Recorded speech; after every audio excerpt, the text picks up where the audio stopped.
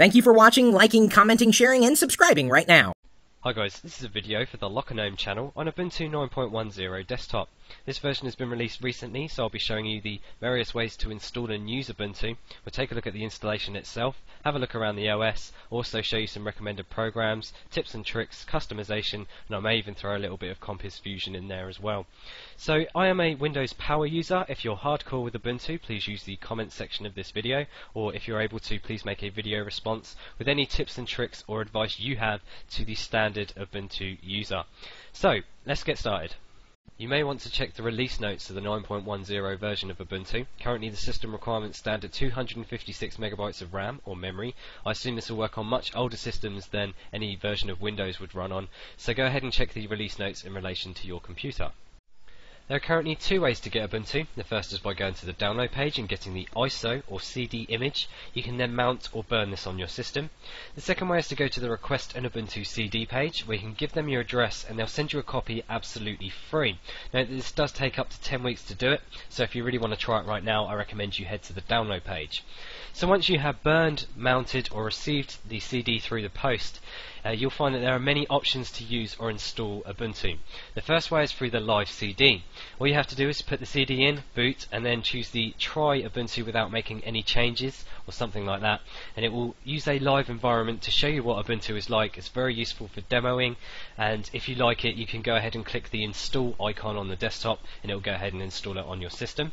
If you have a USB drive, you can actually copy the contents of the live CD onto the USB drive. Very useful for those of you who may have broken or dodgy CD drives. Now if you have Windows, it may be useful to use the Wooby installation method. It simply opens as an application inside Windows. You choose all your things that you want, all the settings, how much you want to give Ubuntu. It will then use a sort of an area on your disk, but not a partition. It's more like a file on your disk where it will install Ubuntu to it. It will then add an option to your boot menu, so it's not really that much worry about destroying anything, as it's doing it all inside Windows. And if you want to remove it, it's very simple. You go to the remove programs and you'll find Ubuntu there and you can take it off your system. Very, very good stuff. Now the last way to do it is the most common method, is the Windows dual boot method, or a dual boot method with another operating system, and it simply involves shrinking the partition on your drive. This is just like where Windows is stored or something like that. Just shrink it down and then use the free space to install Ubuntu. I'll be doing installing Ubuntu in just a few seconds on an empty drive, and I'll be doing this through the power of virtual machines. Now this is another way to do it. I'm using Sun VirtualBox for this. This is absolutely free to download. I'll try and provide the link in the description for you guys if you want to download it. It's available for Mac, Windows and Linux, and I'm simply going to install Ubuntu here. I'll be able to show you everything and you'll see exactly what I see on my screen. Okay, so I've downloaded the Ubuntu ISO image. I'm now going to create a new virtual machine. You can follow this if you wish. Simply click New, go to Next. It's asking for the name. I'm going to type Ubuntu. I'm going to choose the operating system as Linux and the version as Ubuntu. This will put a nice pretty icon for Ubuntu next to your virtual machine. Click Next. It's asking how much RAM would I like. I'm going to give it 512, mainly because I have the memory. Notice I said earlier in my video it was 256, so make sure that is the minimum you can give it.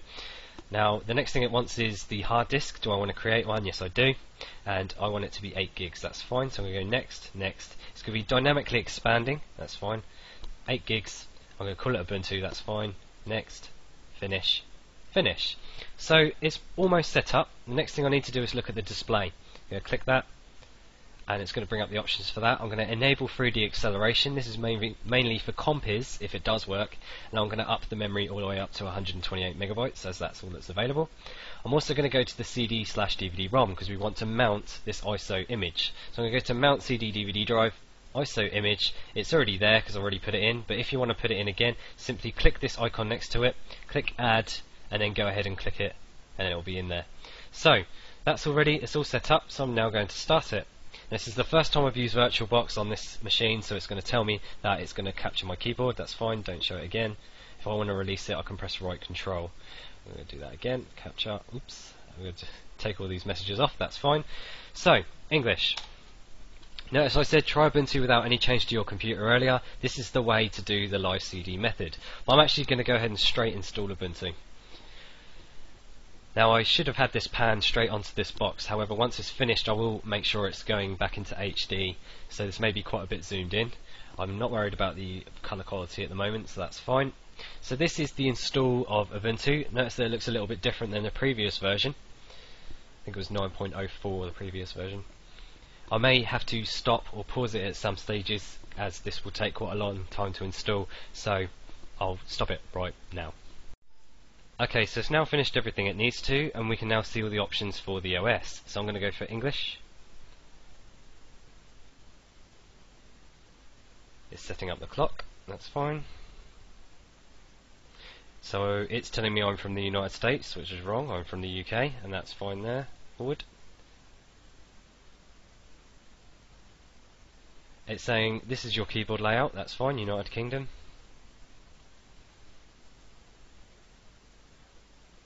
It's now setting up the partitioner. Now this is the thing that's going to resize the drive.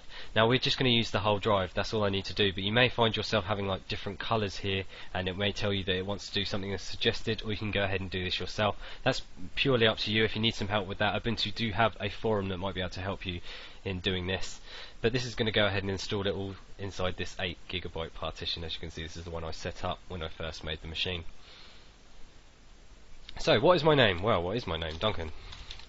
What name do you want to log in? I'm going to say mobile phone 2003. Password is blah blah blah blah blah blah blah blah blah blah blah blah blah blah. And the name of this desktop, I usually call it Osiris. Don't ask me why. I'm going to say virtual. And I'm just going to get it to log in automatically for the purpose of this video. I shall be removing this afterwards. That's fine. So I'm going to go forwards, and it's ready to install. That was as easy as that. If you want to go advanced, you can, but that's all I need to do. I'm going to click install, and it's setting it up. So this may take a while, depending on what you're doing. It may need to resize your Windows partitions, it may need to do some other stuff, but you can see you get a nice little slideshow that you can watch while you're doing it, or you can go and make a cup of tea, or coffee, or whatever you drink. So I'm going to pause this, and as soon as this box is finished, where it gets to 100%, I'll resume the screencast.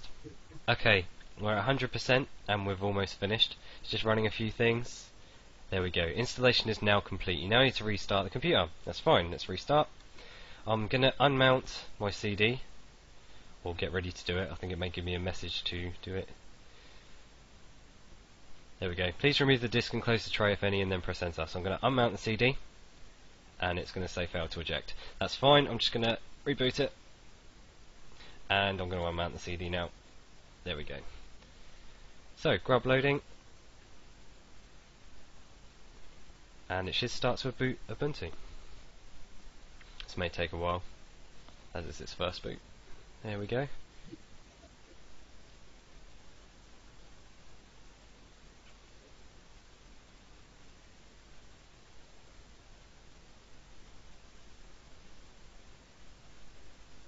Here we go, it's now loading up.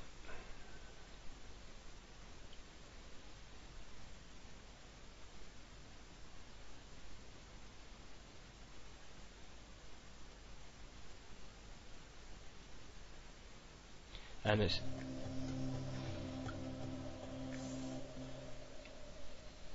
played a very loud introduction sound into my ears. But here we go. So you can see it looks quite nice. Got a nice little orange interface. I will be changing this though.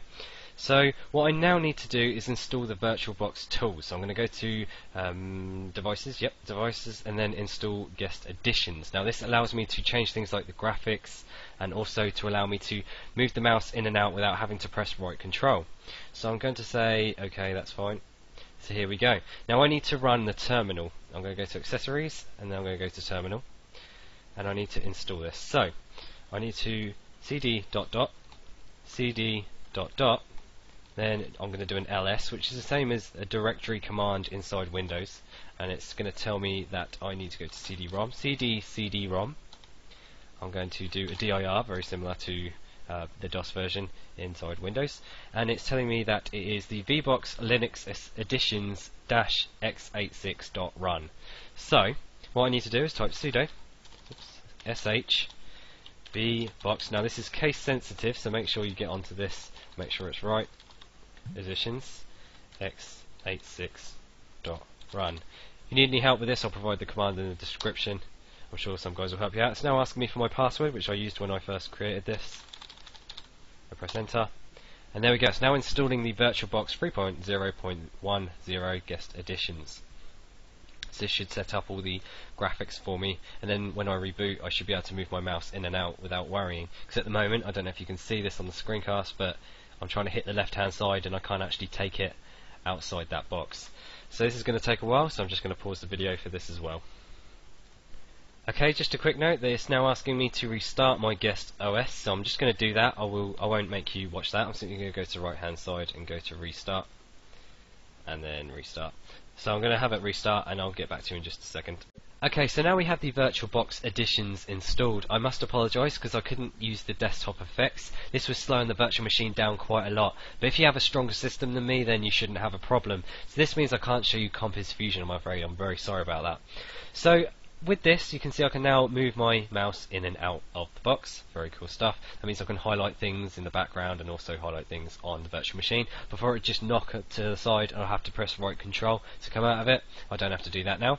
I can also put this into something called seamless mode, if you've heard of this. Very similar to VMware's Unity. You can have the panels provided in Ubuntu at the top and the bottom of your OS's screen in the background, and it will look as if it's running native on your system, and anything you load up like applications will look as if it's just in a window, so you don't have to run everything inside this virtual machine box.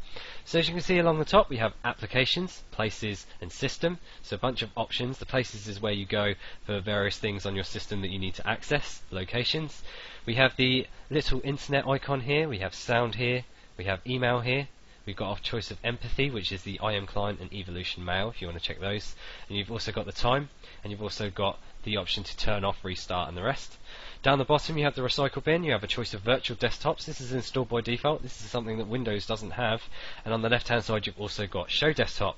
Now the great thing about this is that you can customize this in an infinite amount of ways, and I'll show you that in just a second. Firstly, I want to get to the applications. So by default with the applications you get a bunch installed by default, pretty much everything you might even need to use on your system. A lot of them you may have already heard of. Firefox, for example. They've got a BitTorrent client here, Evolution again, we've got OpenOffice here, some stuff that we've used on Windows, or those of you who have used them on Windows. So one thing you may not have heard of is something called Ubuntu One. This allows you to sync applications or files. You get 2 gigabytes of space on the cloud. You simply put your file onto it and it will then sync it across computers. Very useful if you have a lot of systems running Ubuntu and you need to keep things in sync instead of having to put things on a USB drive and always having things quickly going out of date. Now if you want to go ahead and install your own programs, usually you might have to Google things if you're on Windows, and all you have to do here is go to the Ubuntu Software Center. Excuse me, this used to be called Add Remove Programs. You can also go to the Synaptic Package Manager by going to Administration and then Synaptic Package Manager. As you can see, Ubuntu Software Center, 2,174 programs you can download here. All you have to do is search. So I'm going to just quickly suggest a few. One is obviously VirtualBox. They do have an open source edition which I really like on Ubuntu. I recommend FileZilla for a FTP client. So this actually has support for FTP by default inside Ubuntu, but I like FileZilla mainly for its interface. I also like Advanced Window Navigator. This is a dock, so if you want to get it looking a little bit like the OS X dock, then you can do that. I think another one is called Cairo Dock. Let's see if it's got that here, Cairo. There we go, Maxlow's Cairo Dock, so you can try that if you wish. And there's just a bunch of things. I'll leave you to go through them. There's 2,000, and they're all split into very different things, and they should all have little descriptions against them if you really want to know what they do. As you can see, there's a heck of a lot of games here. One of my favourites of the games is actually called Open Arena. I think that's here somewhere. Oops, I've scrolled a bit too far. Where are we? We'll find it. There we go, Open Arena. This is a open source alternative to Quake 3 Arena. If you played that before, I love that game. I've been playing that quite a lot with the folks who follow me. So, Ubuntu Software Center, very cool stuff. Now, next thing to talk about is customizing. And as I said with these panels, they're very customizable. How are they customizable? Right click them and go Add to Panel. Here you get a bunch of different things you can add to the panel. It looks very similar to the software installed. So if I want to have a random set of eyeballs, I can do that there, and now it's added to my panel, and now whenever I move my mouse the eyeballs will follow me. Pretty cool. You can also force quit. This may be useful for those of you who have any freezes happening inside your Linux box. You simply click that and you should be able to do that. So that's very cool, but what happens if we want to change the background? Very simple, like you would normally, right click and it's there, change desktop background. Now I'd just like to have a solid colour. I want it to be black, because I like black desktops because it's easy on the eyes, and I think I may need to do that again. There we go, black, okay. There we go, black. And as you can see, I've got my visual effects turned off. If you want to go for really aesthetics like the wobbly windows and things like that, go ahead and go to the extras. You can actually download themes for this. You need to go to gnome-look.org. I'll try and provide that in the description as well. But I'm just going to merely change some fonts here. I'm going to change this to my favourite font, which I hope we have here. Yep, and Dotum. I don't know why, I just like this font. I'm not a big fan of the one that's installed by default, so I'm just going to change them all. Just for demonstration purposes as well. I won't be using this machine after I've done it, so I'm going to go to Dotum here. I'm going to have that in bold, as it was bold. Oops, close that out, and change that as well.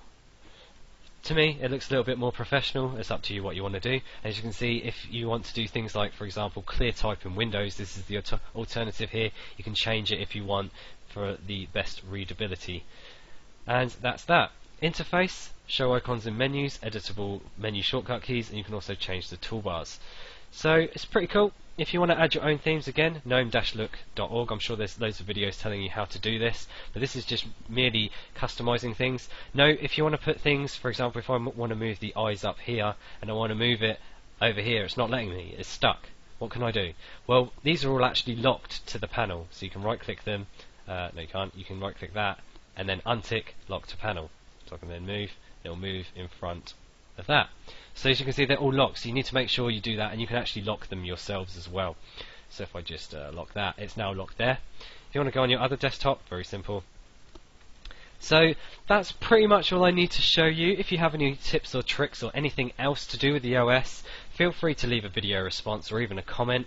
This is as much as I can show you without having to go onto loads of different websites and showing you many things to do with that. So I thought I'd just show you the basic install and what you can see when you get it running. Again, please, any tips, tricks or anything else, please leave a video response or a comment. I'd like to thank Chris Pirillo or gnome for allowing me to make this video for you guys. If you want to find me, you'll find the user mobile phone 2003. Just Google it and you'll find me. So thanks a lot for watching this video. Please subscribe to gnome, and that's about it really. Thanks a lot.